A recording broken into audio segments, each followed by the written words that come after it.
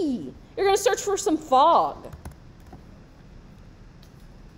Remember, if it has a banner or if it says sponsored by Shutterstock, they want you to pay for it. We have no money. Well, we have some money, but it's all going to our field trip. Okay. Choose a fog brush you like. You click on it. You download it. It goes into your downloads folder. I've already downloaded it once. But before you can install it, what must you do to that file? You got to unzip it. How do you unzip something? Double click. You're going to go back into Photoshop. If it yells about broken pipe, doesn't matter. Nah, broken pipe doesn't mean anything. Usually that's just because it's one singular file that's been zipped and your computer is like, I don't know what to do with this. Don't worry about it. So I'm going to go back up next to my brush size. Click the level. Go to the gear. Where do I go to install it? Import. I look for it. It's hopefully in my downloads folder, probably under free something something. There's my fog. I've already installed it, so I'm not going to click it again. If you go all the way to the bottom, your fog brushes will be sitting there. For your fog, you want to pick, actually, I'm a bad person. I need to make a fog layer. Especially when you're using stacking layer styles, guys, keep your stuff separate. You want to use kind of like a lightish, almost white gray. I'm not going to ask you to use the exact same specific color I do. There are different tones of gray. If I move this to a blue gray, it's going to look different than a yellow gray. Go ahead and hit OK. And I want to try to avoid doing anything repetitive with this hard edge. In the brush pack I downloaded, there's at least 1 or 2 brushes that don't have a hard edge like this one. Those can be a little bit better for what we're trying to do. And again, you can play with the opacity and build stuff up. You kind of want to just click and drag, make it spooky. Cool, cool. See how I do kind of have that hard edge down there from here? I'm going to come in with my eraser. I can turn the opacity of my eraser down too. I want to get rid of that edge. I don't want to see that.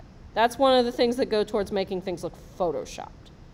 The other thing I want to remind you of is if you go to this little circle thing up here, you can change the direction of your brush, and you can change the thickness of it by squeezing on these, which can ultimately change the shape, or in my case, add a hard edge that I don't necessarily want.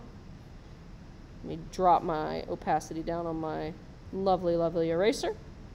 Then to make things a little more atmospheric, we're going to add another layer style because that's what this is all about. We're going to change it to luminosity. Luminosity is glowy, glowy. We want our fog to glow a little bit, but that's maybe a bit too much, so we're going to bump the opacity to 74%. That's better. I'm going to do one more layer of fog just to make it look a little more in-depth. We call that atmospheric perspective, so let's name that fog too. I'm going to come in with a different brush. If you'd like to use one of the line brushes for this, you can. Just make sure you're paying attention to where those lines end up and maybe lining it up with the bottom of your picture. That's my eraser. That's not going to help me. Let's do that. There we go. So I'm going to make that nice and big. Same color. And I can flip it. How do I flip it? Use a little triangle, click and drag it. Now it's upside down. Perfect. And for this one, I believe I used something called Subtract, which is going to make it darker. That's why it's important for this one to kind of keep it on your bottom and your top, because you've already got a darker bit over there. I need to fix that hard edge. Boop, boop, boop. There we go. So now I'm going to go to Subtract. Ooh, we're getting spooky. And it looks different every time I do it. That's okay. This is mostly just to get you acquainted with layer styles. I'm going to go back in and address that hard edge because that's what makes it look photoshopped. We don't want that. There we go. Would help if I cranked my opacity back up. Questions, comments, concerns? That's how we get spooky.